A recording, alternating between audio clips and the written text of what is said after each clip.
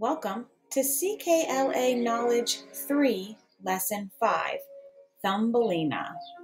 Our purpose for listening today is to identify the elements of stories and folktales.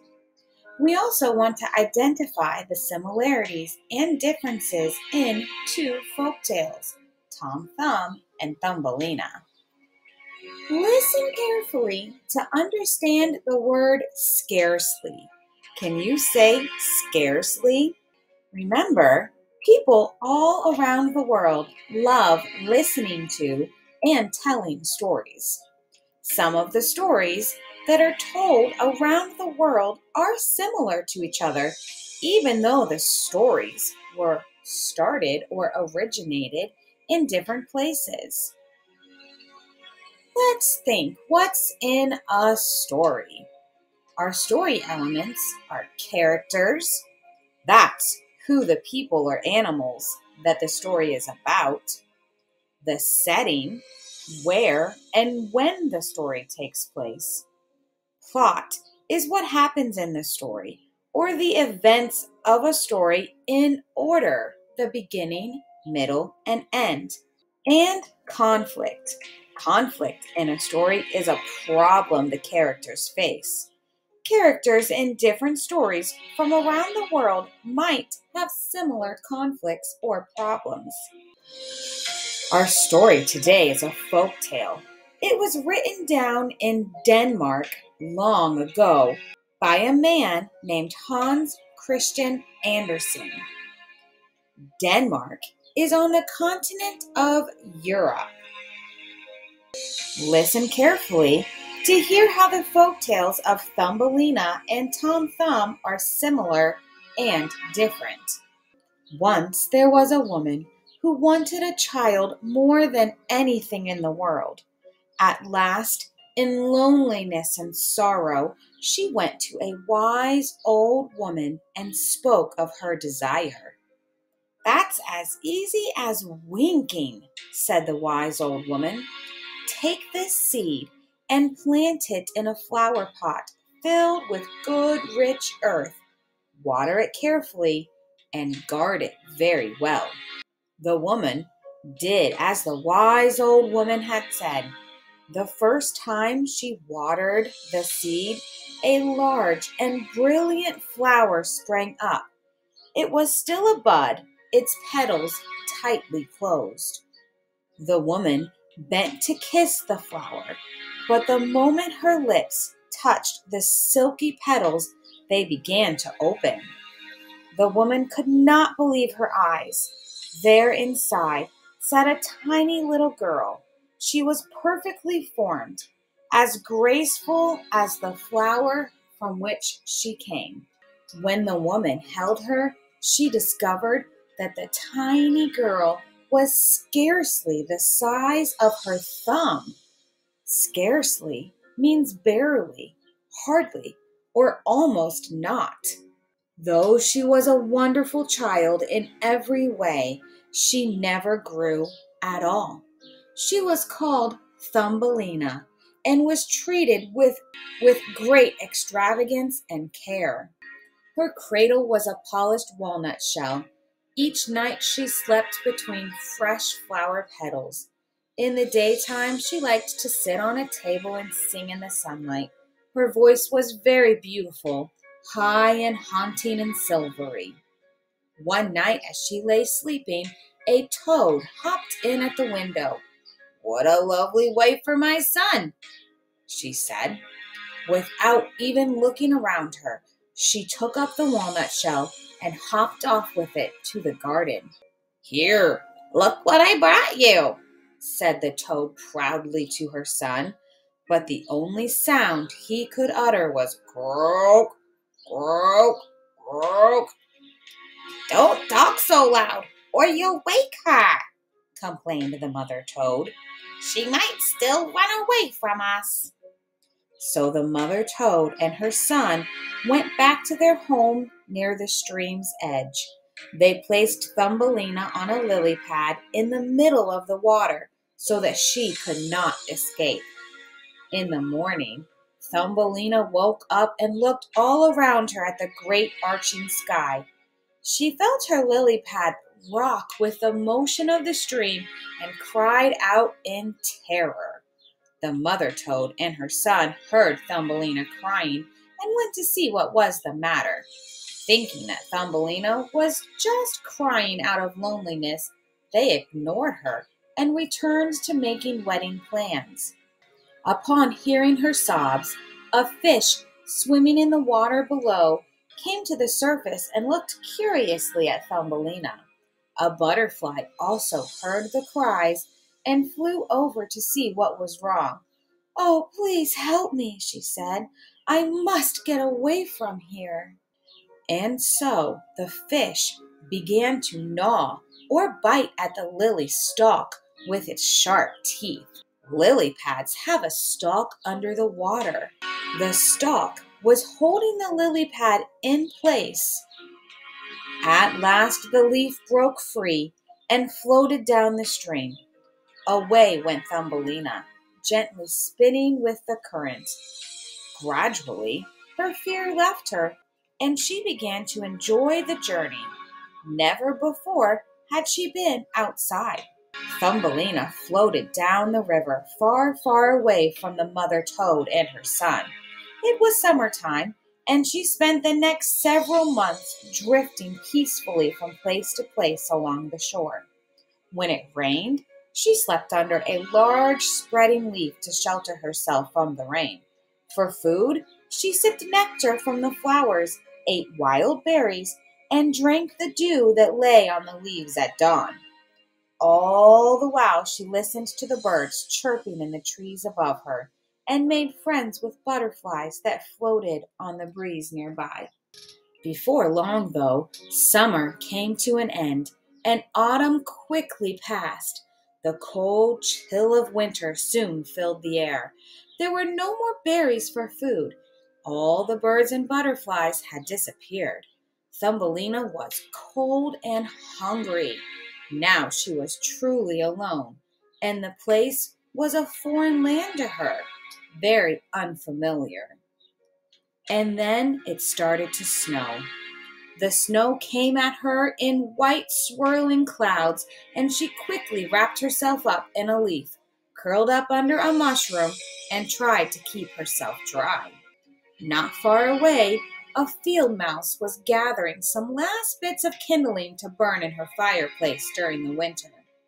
When she saw Thumbelina, she said, "My poor dear, you are nearly frozen with cold. You must come home and spend the winter with me. I have plenty to eat, and my home is warm and dry."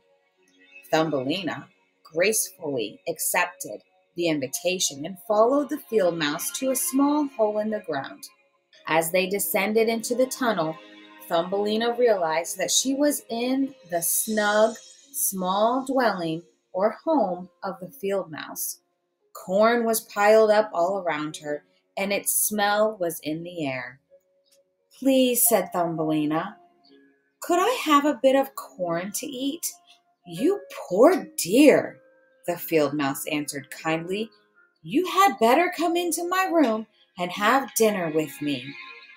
The two got on well together, and after some days the field mouse invited Thumbelina to work for her and stay the winter. Every day Thumbelina helped the field mouse with her housework, and they would spend the rest of the day enjoying a cup of tea and chatting before the fire. Thumbelina soon grew very fond of the field mouse. She was happy to have found such a good and kind friend. Late one evening, the field mouse said to dust the floor and polish everything in the room until it shone. An important visitor was coming to call. This was a mole who was very rich and wore a sleek velvet coat, but he had poor eyesight, and even with his glasses, he could barely see. He hated the sun and mocked all the creatures that lived outside. The field mouse, however, was impressed by the mole's riches. She told Thumbelina to sing for him and tell stories of her travels. As he listened to Thumbelina's beautiful voice, the mole fell in love with her. The next time he came to visit, he said he would show them his rooms underground. By the pale light of a piece of torchwood, he led them through a long, twisting passage. Suddenly, they came upon a swallow lying sprawled in the passageway. Thumbelina felt very sorry for the swallow, but the mole kicked at him with his stumpy legs. "What a pitiful life to be a bird," he said. "A creature who does nothing all day but fly from branch to branch is not prepared for winter." Thumbelina said nothing and let the mole and the field mouse walk on ahead. "Goodbye, swallow," she said. "It might have been you who sang to me this summer when all the trees were green." She laid her head on his soft feathers for a moment and then darted back in fear. Something moved inside him with a slow, steady rhythm of a heartbeat. The bird was not dead. He was merely numbed with cold.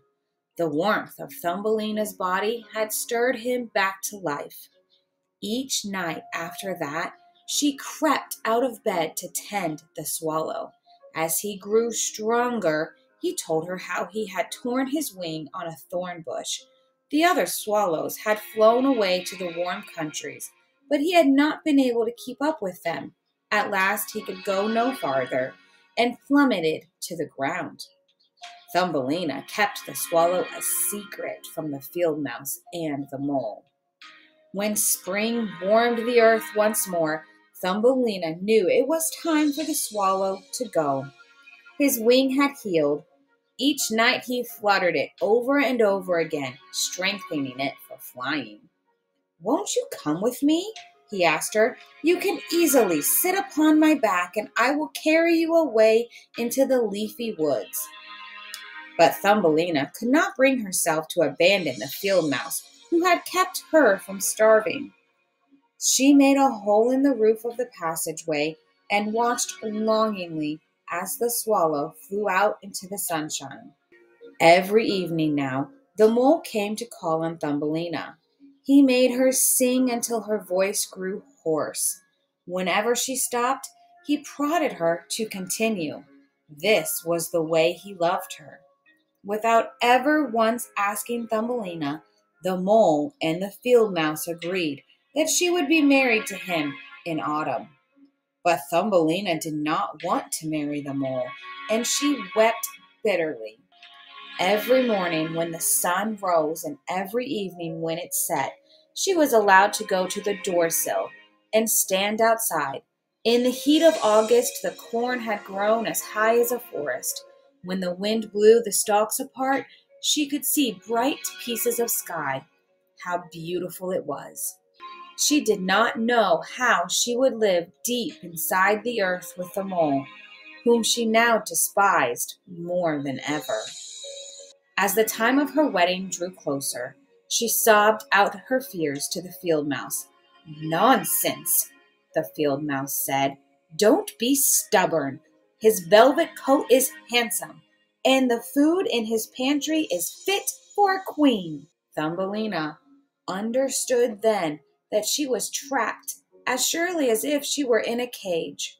Summer was ending, and she knew she would never be able to survive outside through the harsh, cold months of winter. But now the wedding day had come.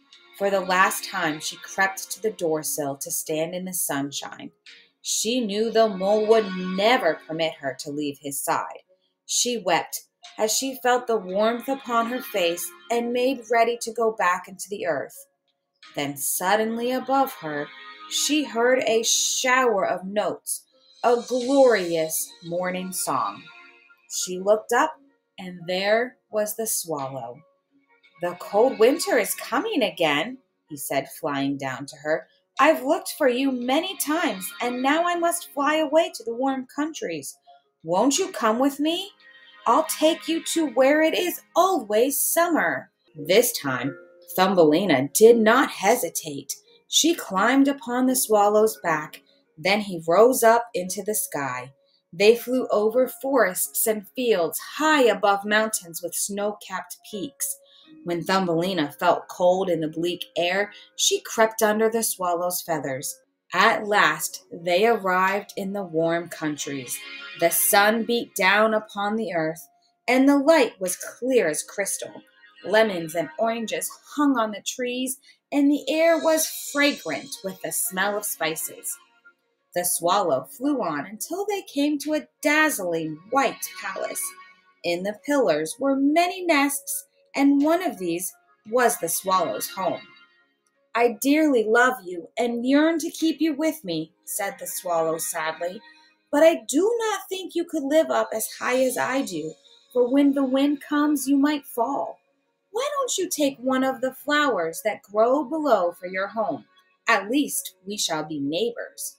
Thumbelina did not remember that she had lived before in a flower, but the idea seemed to be a good one. The swallow set her gently on the petals of a brilliantly colored flower. Then she slid inside. But this could not be, she thought. The home was already taken. A young man was standing there, shining as if he had been made of glass.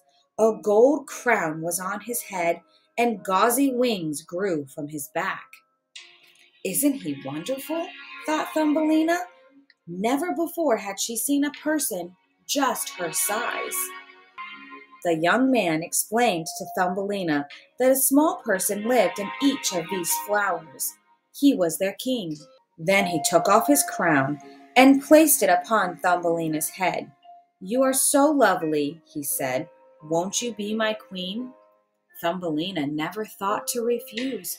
She could tell he was kind by the sound of his voice and the curve of his mouth. She felt that at last she had come home. Then the king declared that there was to be a welcoming party, more joyful than any seen before in the land. From all the flowers men and women came, bringing gifts for Thumbelina. But the most wonderful was a pair of tiny wings that could be fastened to her back, so she too could dart among the flowers. Everyone danced all night, and above them in his nest was the swallow, singing for them his most heartwarming tune. I hope you loved our story today. Think of the characters, the animals or people that our story is about, the setting. Where did our story take place? Quite a few places in Thumbelina's travels. What about the plot?